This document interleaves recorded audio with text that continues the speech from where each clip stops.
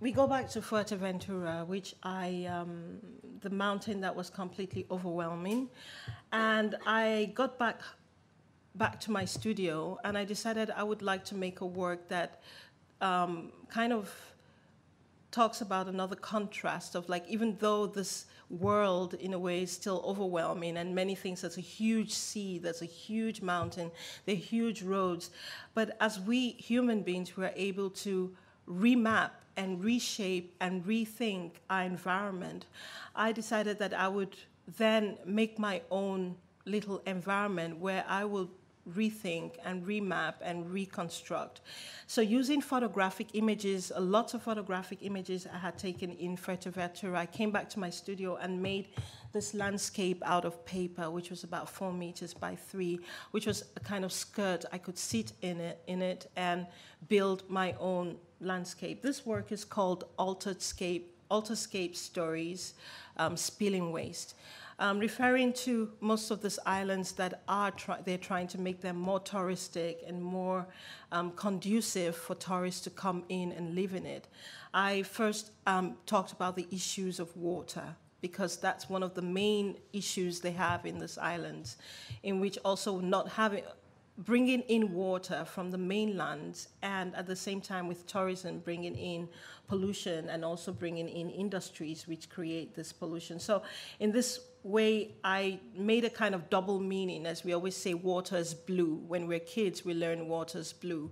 But at the same time, this blue is a kind of toxic blue, and we as humans also spilling it into the landscape.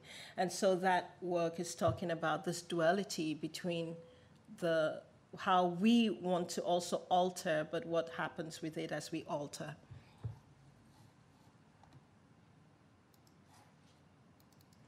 And this is altered landscape, alterscape stories, uprooting the past. So I refer to this work in really going back to classic paintings of Grunwald, of like having a triptych and having the centerpiece and having it opening. But in this sense, it's 3 photographic works, 1 meter by 1 meter each, and placed one next to the other. And in that sense, this is a very classic, referring to classic painting, in which, for example, the smoke, for me, refers back to the skull. In most classic painting, we always say that there's a renaissance, but the skull still reminds us that we're not mortal and that we'll still go back and we will die. But we will still, it's a circle, but it's there to remind us of death. So in this work, the first part starts with like a kind of empty, growing space, which is the beginning, where nothing is, where human isn't. And in the second part, this is like uprooting, shifting things. And in the third part, which is modern construction, new innovations, but then we also have the smoke, which will remind us, like the volcanic ash we had not long ago, that something will happen and whatever we build will be erased and we will start again. So this is called Uprooting the Past. So now I will go to the final work here, which is related to the work I'm showing downstairs, which is called Delta Stories, which is much more specific. There are lots of drawings. There are 18 drawings, and it's one piece of work, but looking at it from different angles. Oops.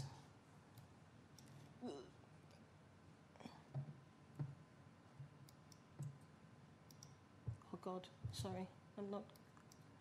I work with PC. Okay, and then, thank you. Okay,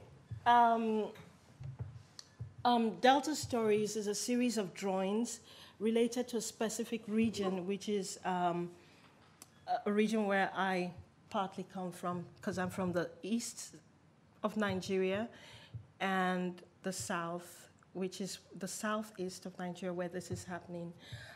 This series were done between 2005 and 2006. And they're referring, when I started working, I first started making the work referring very much to the landscape and to the issues of a delta. So when you talk about a delta, it's constantly reshaping itself.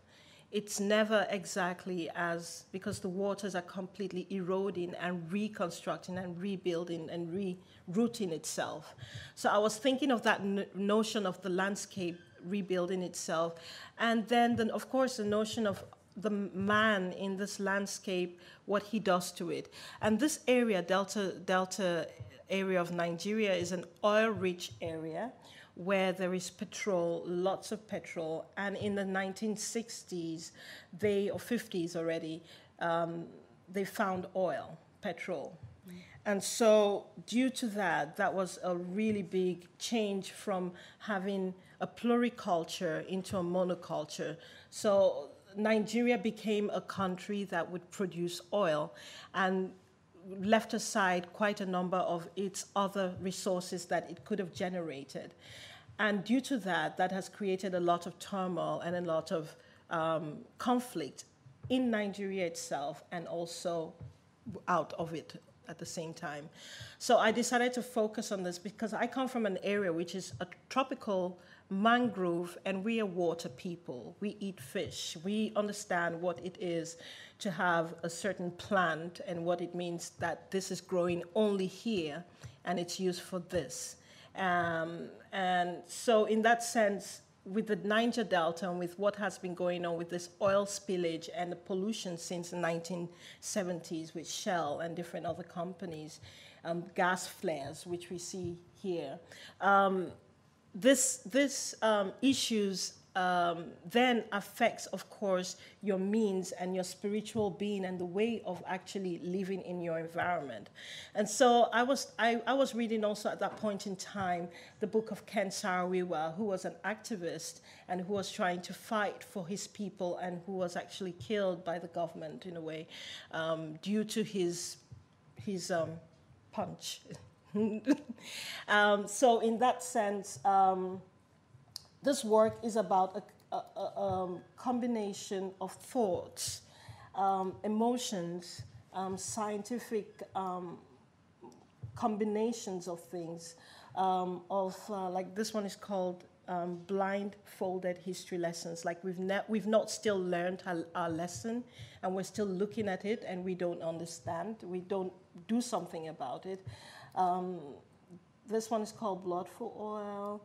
This is called Collapse Projects. So for each work, there are titles, and they mean different things and different emotions and different ideas I have in the drawing. So you have also some zooming in into the image and zooming out. This is a text from Ken Saro-Wiwa's book.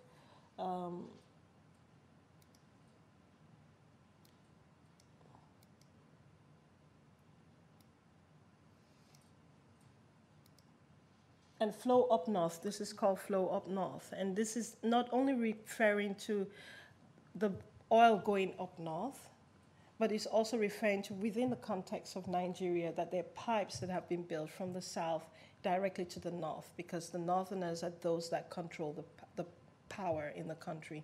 And so it's also talking about this division that is visible, are invisible at the same time, and the connection between this money and north and south, and the fight for power.